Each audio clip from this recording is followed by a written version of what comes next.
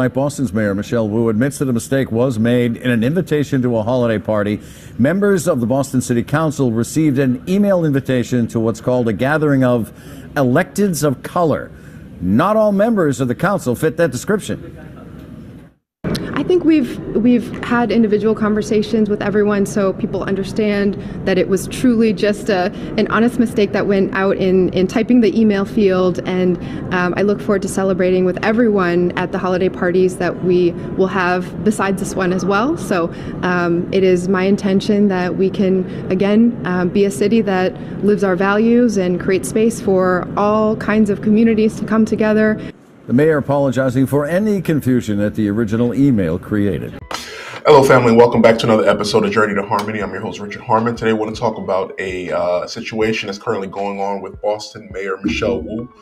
Michelle Wu has been was named, I think, about 2 years ago to be the mayor of Boston, and she decided that her office was going to host a Christmas party this year. Pretty standard stuff, but she decided that it was going to be a Christmas for colors only. And, things like this, generally you send it out to those who you intend to, but whoever it is that was in charge of the communication ends up sending it out to everyone. And now the mayor's in a bit of a tussle right now, and she's dealing with a lot of the response and being called racist. This is a funny situation, one that was easily avoidable. We a lot of times who are seeking to be politically correct, a lot of times you're doing things that are nonsense. So the mayor here, she had went out and she spoke and trying to walk things back a bit, but at the end of the day, there's an old rule: treat people the way you want to be treated. And truthfully, right now, if there was a story about a whites only party and this came out this way, that there would be it would be Supreme Court rulings. There would be inquiries into everything. Like, think about that, right? A mayor of a U.S. city sent out a letter that said we were excluding certain groups of people from a particular party.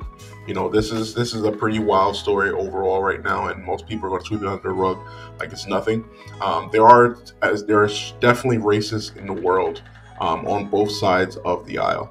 And, for those of us, if you look at right now, for the most part, those who are in DEI, like they are in power in a lot of places, like whether it's the teachers unions, whether it's, human resources where you hire people. These are now the controlling bodies in many areas of society, and they're able to move and to shake and to command things as they so fit. I'm going to play a video here. We'll watch a little bit of this and come back and talk about it after that. But now there's a new war on Christmas. It's the war on white Christmas. Not talking about snow. Boston's Democrat Asian mayor, Michelle Wu, has declared war on white people this Christmas. That's right. The mayor's office sent out an email inviting everyone on the city council to a holiday party. But it wasn't any holiday party. It was one meant only for electeds of color.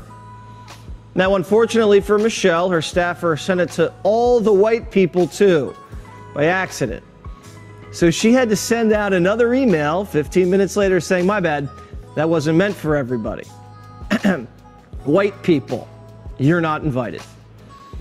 Michelle responded to the controversy today and said segregation's fine. It's what Jesus would have wanted. Are you concerned this lends itself at all to further divisiveness?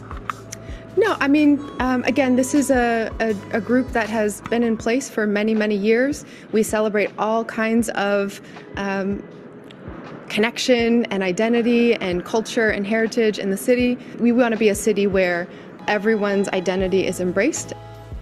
Not inviting one race to a party doesn't sound like embracing, Michelle. And in case you were wondering, yeah, Michelle said the party's still on. But for all the white people, don't worry. They'll have a separate inclusive party at some point. All right, perfect. So there you have it. I'm a strong proponent for common sense governance. And one thing that I am a big fan of is making sure that we're treating people the same way we want to be treated. In a society, things are being skewed, and the treatment that was once given and once was disdained by a lot for whether it's Jim Crow era or things like that, it's being brought back, but in a different form. And I don't think that that's right at all. Whether regardless of what someone else does, we as the bigger people are responsible to treat people exactly how we want to be treated. And this is something we're going to pass on to our children. We don't want our children to be expressing these particular viewpoints, thinking that one particular group is better than another. We didn't like it, for the past 400 years. There's no point for us to plan and implement that for another 400 years. Do your best to be a better person. You love people as you would like them to love you or your children, and then go from there. Everyone is not going to fit into this box. Everyone is not going to agree and to be, agreeable in these particular moments, but we can do what we can do, and we can do our best to change the world one person at a time. What are your thoughts on this? Please comment below, like, share, and subscribe. Thank you so much for joining. Have a good day.